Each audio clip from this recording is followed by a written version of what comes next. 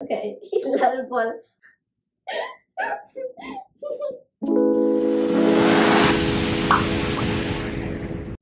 Assalamu alaikum, dear viewers. In my previous video for the chemistry class number 1, I did show you some terminology of the chemistry, but I did leave you hanging for isotope, the mole, and Avogadro's number. So inshallah today I will show you that. I'll start with the isotope. Now the isotope has a very simple meaning. It means that there can be one or more types of an element. For example, for carbon, usually the atomic mass is 12, but sometimes the atomic mass can also be 13. So let me write this down. For carbon, most of the time, average atomic mass, let's say atomic mass is 12, but sometimes that can also be changed to 13.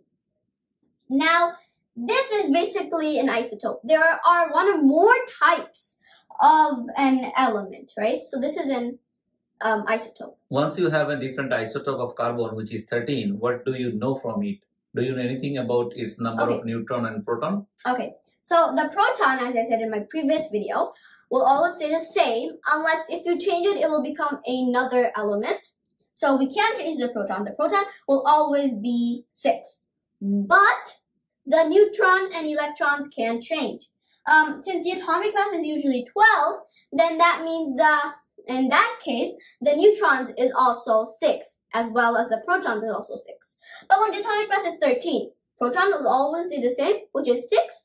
But the number of neutrons will change, which is 13 minus 6, which is 7. So as you can see, for carbon, the atomic mass can be 12, the atomic mass can be 13. Then the proton won't change, but because there are two types, the number of neutrons can be 6 or 7. Just like that for hydrogen, it's also an isotope because there are actually a difference in the number of neutrons. So, okay, I'm just going to write the 3 ones for hydrogen. For hydrogen, remember from the periodic table, you can see that the atomic number for hydrogen is 1. It's written in big right here, 1. So there are 3 isotopes for hydrogen. There is the protium, then there's another one called deuterium, and last of all, there's another type, which is the tritium. To represent these 3, I have actually made out models. So this is my protium. My black is my atom in which there is only 1 proton, there is no neutrons. For deuterium, this is my deuterium. In my atom, there is 1 proton and 1 neutron, which is my blue one here.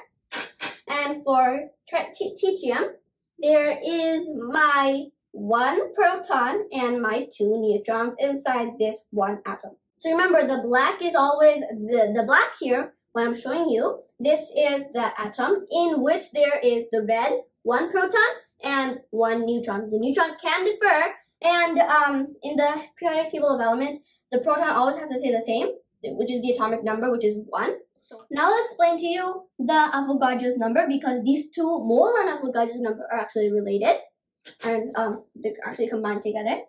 So Avogadro's number is basically when you want to convert the atomic mass of an element into the real weight, which is grams, right? Let me give you an example. We're just going to take carbon. Carbon has an atomic mass of about 12, let's say. I mean, it is 12.0107, so let's just say 12. Write down that number, 12.01, whatever.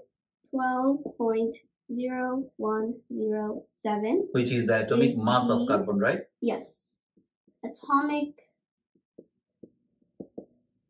mass, of carbon. if you want to get 12.0107 gram of carbon, then how many atoms will give you that? That's the Avogadro's number. Exactly. So let me just quickly tell you what Avogadro's number is.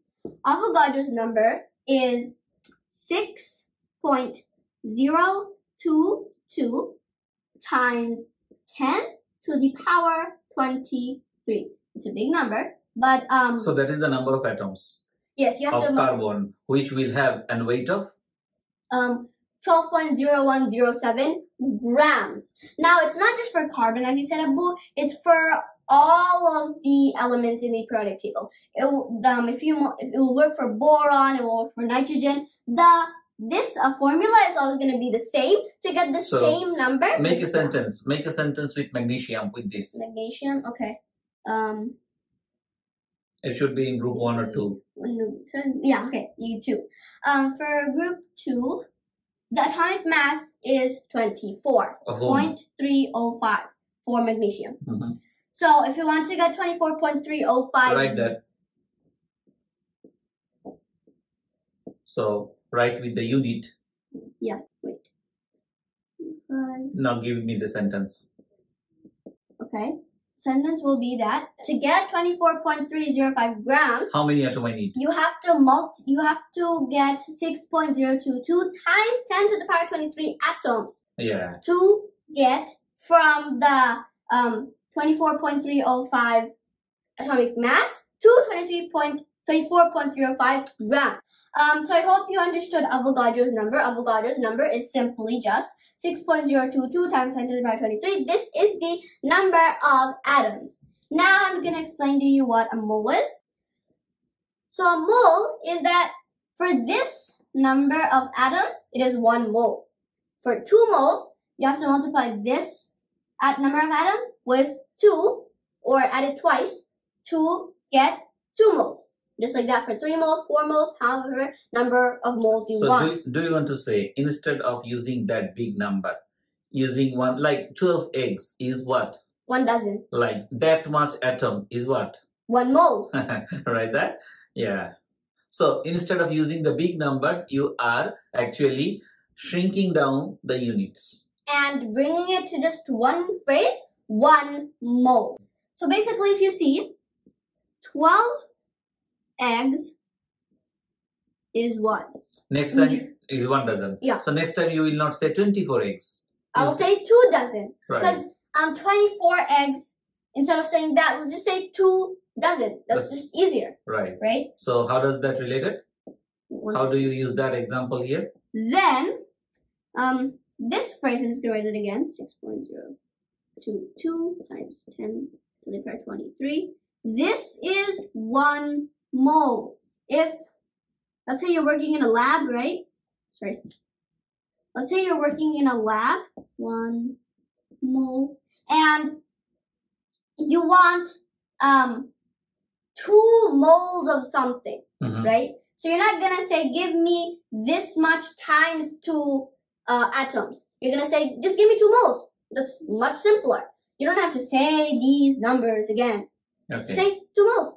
So dear viewers, in my previous video, I showed you the basics or the terminology of chemistry. Here I showed you about the isotope, mole, and the Avogadro's number, which I hope you understood. And inshallah, in my next video, I will show you the journey of an atom to become an ion.